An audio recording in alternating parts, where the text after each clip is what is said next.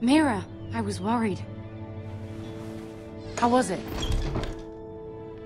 Cersei has a way of looking at you as though you're nothing. It's more than a little intimidating. It went well. Really? That's a relief. Cersei is known for being rather difficult. Lady Marjorie has spent the entire day working on seating arrangements for the wedding. Of course, you and I are seated way at the back, here with the 4th cousins and the 9th-born sons. Ah, Sir Jaime. I wouldn't mind tarnishing that white cloak of his. Sarah! What? It's true. And Oberyn Martell, the Red Viper. I'm told he has a paramour. He is quite handsome. And quite passionate, from what I've heard. Perhaps Lady Marjorie could make the right introductions. Who knows? We might meet our future husbands. Although, marrying a king, I can only imagine what that would be like. Would you marry Joffrey if it meant you'd become queen? He does have a certain look about him, and he's always treated Lady Marjorie well. I'd marry anyone if it helped my family. Right. Of course. Well, I would marry him. Imagine the power you would have as Queen of the 7 Kingdoms. I might even allow you to be my handmaiden. Bitch, I already am. Who else should we marry off? Brienne of Tarth and Tyrion Lannister. What a perfect match. Sir Bronn and... What are you doing?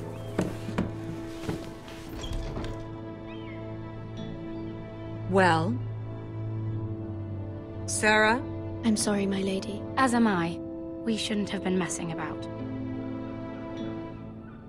This is not a game. It's a battle plan. Allies and enemies can be made with every move. Yet they say it is men who are powerful. The Queen was rather disappointed by your display, Mira. I'm just glad it's over. King's Landing can be exhausting sometimes. There's always someone to please or some perceived slight to smooth over. I fear it will only get worse when I am queen. Once they know your true heart, the lords and ladies will have no choice but to love you. Do you agree?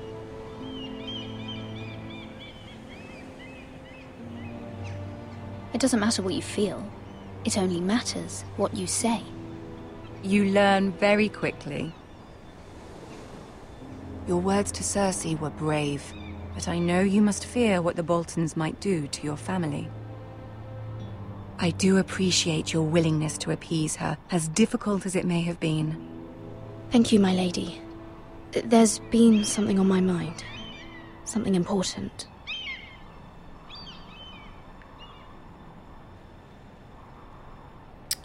Let's see what happens. I did have a favor to ask of you in return. Whatever you wish to say, you can say it in front of Sarah. There are no secrets between us. It's about my family. I trust her.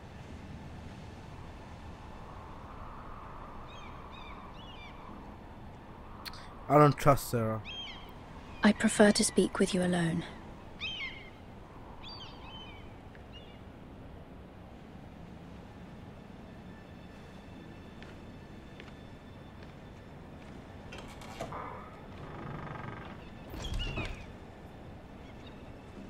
Go on. Ask.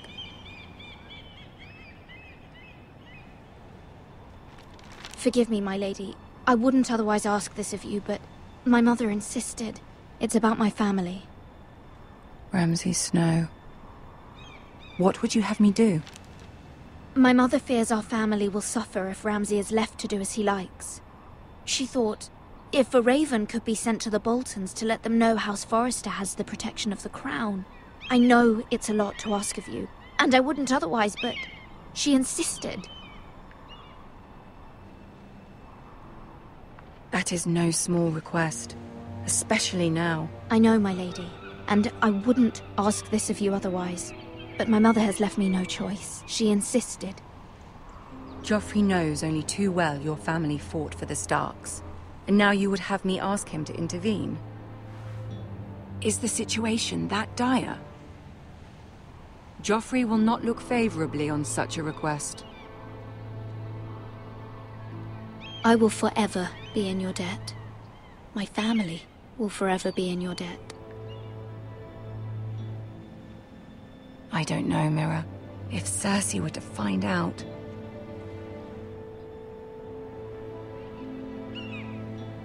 Don't let the Queen bully you. You have power over him, Lady Margaery, as no one else does. Not even his mother. Ramsay Snow will arrive at Ironrath within the week. I would never ask this of you if it weren't so urgent.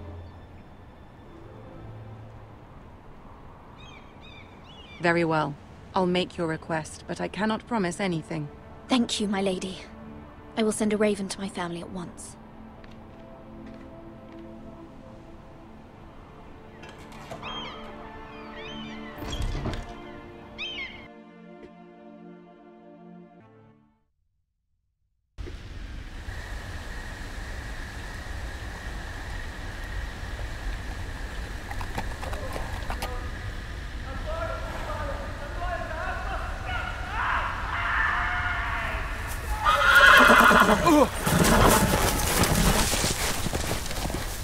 Stupid horse.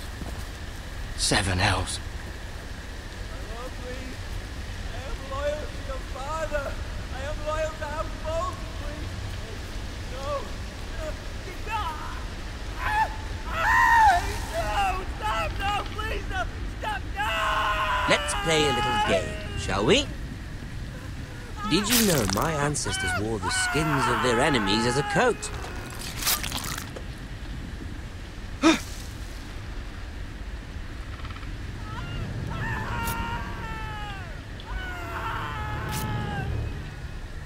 Not my best work, unfortunately. I suppose I have fallen out of practice. But he didn't make it easy, what with all that bloody noise. Like a drowning cat. I thought he'd never stop. As my father likes to say, a naked man holds few secrets. But the flayed man holds none. Pity he didn't know your father is the Warden of the North. He does now. How much further is it to these Forresters? A day, my lord. 2 at most. What was that? My lord? Shh! Listen.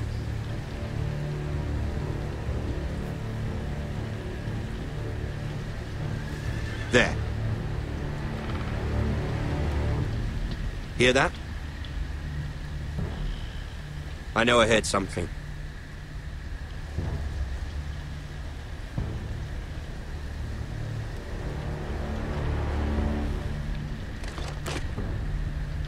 Never mind. We've wasted enough time already.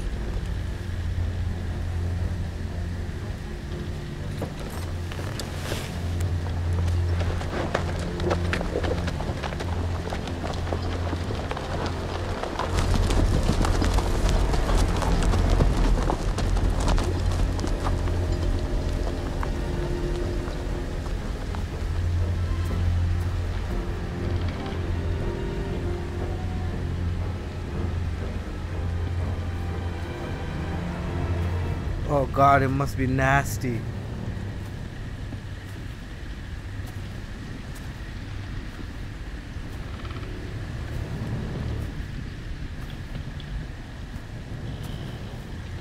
Bloody hell! Holy shit.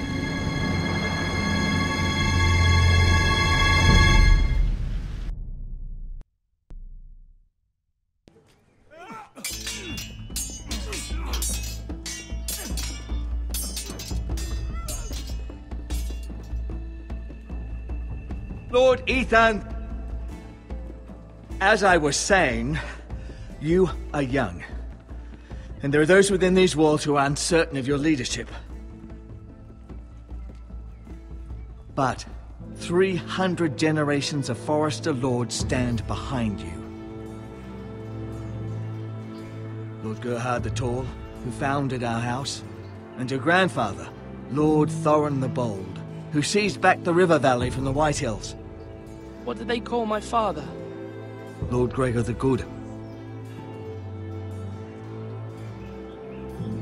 He was fair and wise, and courageous in battle. I want to be like that, like my father. Your father was well regarded by nearly everyone. It took years, if not decades, to earn. These were your father's people to lead and protect, and now they're yours. But your father did not bear this responsibility alone. He and every Forrester Lord before him chose one man whom they trusted above all others, the Lord Sentinel. Forrester traditions demand that a new Lord Sentinel must be chosen.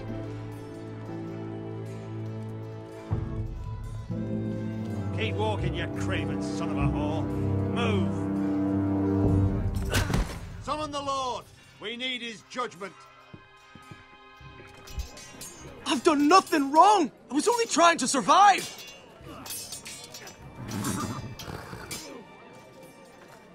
Lord Ethan.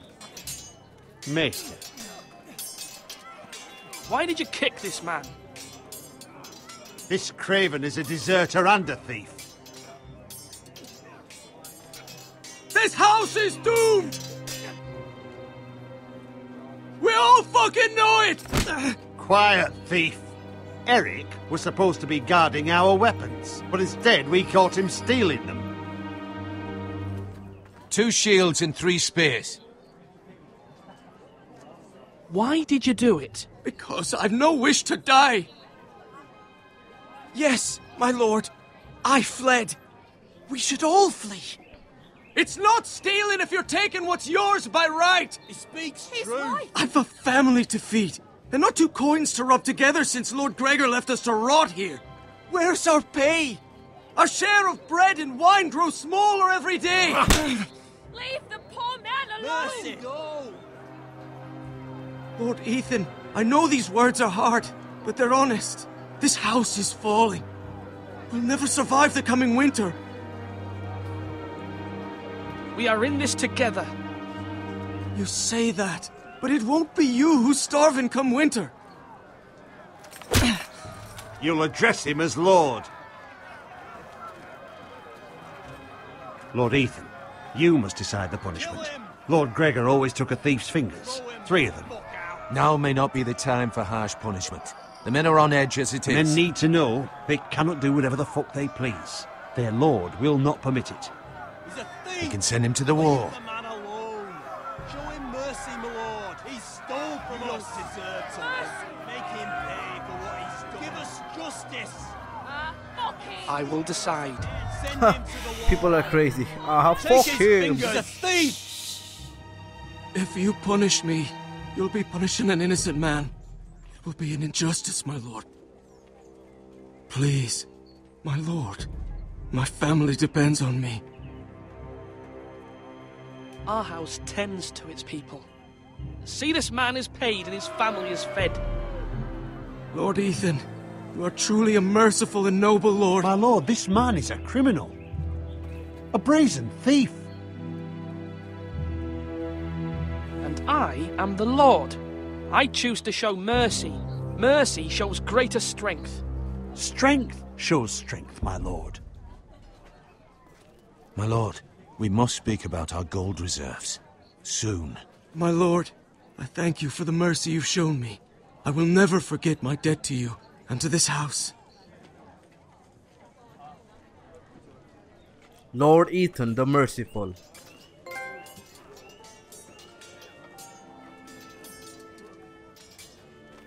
That was certainly unpleasant, but a lord must mete out punishment when it's due. Not just yourself, of course. It's a lord's duty, so I did it. You heard what the thief said. I expect this sort of thing will happen again. But a sentinel can help you in the face of disloyalty. You need someone you can trust by your side. Someone you can rely on. no matter the circumstance. Possessing wisdom. And I'm sure you think you'd be the perfect choice. Me? Oh, gods no. I can't get involved. I am a maester. At the Citadel, I swore an oath to serve as such. There are two capable men for the role. They both want the job, but neither thinks very highly of the other. How do I decide between them? Talk to them. Solicit the opinion of people close to you. Here, the bracer of the Sentinel. The badge of office. Tonight is your first small council meeting. It would be wise to bestow this bracer upon your chosen Sentinel then, to show that you are decisive and in control of this house. Your Sentinel will wear this for all to see. I'll make the right choice as Sentinel. Come speak with me when you're ready to convene the small council, my lord.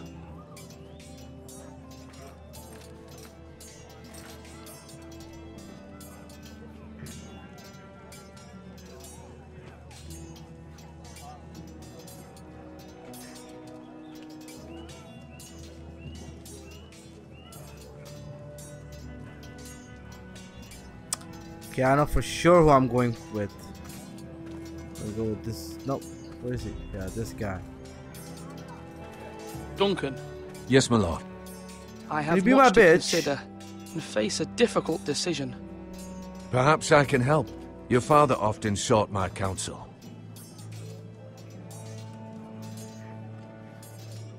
As Lord, I must name a Sentinel. Of course. And if I may ask, who do you favor for the role? Perhaps I can share my insight. And talking can sometimes help you make a decision. Would you want to be the Sentinel? More than you can imagine, my lord. With all due respect for Sir Royland, there's no one better suited to the role than me. Thank you, Duncan. I appreciate your advice. I'm at your service, my lord.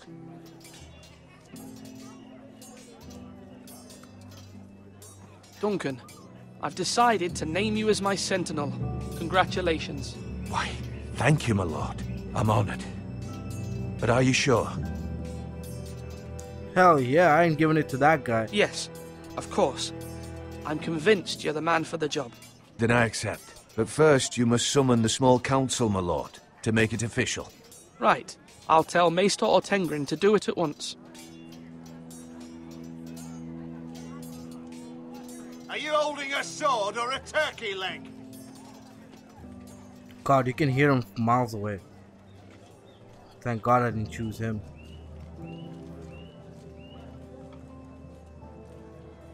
Maester? Yes, Lord Ethan. Are you prepared to name your Sentinel? Yes, Maester. I'm ready. Very well. I will convene the small council at once.